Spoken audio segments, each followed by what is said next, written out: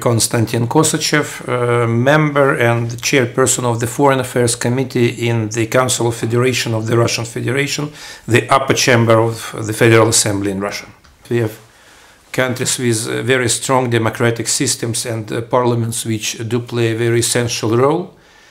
We have countries with developing democratic systems where parliaments start to play a significant role, and I would like to place my country, Russia, in this second group. And unfortunately, we have countries with no parliamentary democracy, which still need to do more inside in order to start that working properly, but which do need better international cooperation in order to study experiences, to understand better why the functioning parliamentary democracy is a more efficient mechanism rather than, I do not know, any totalitarian system. And for that, we need our inter-parliamentary communications here in this union.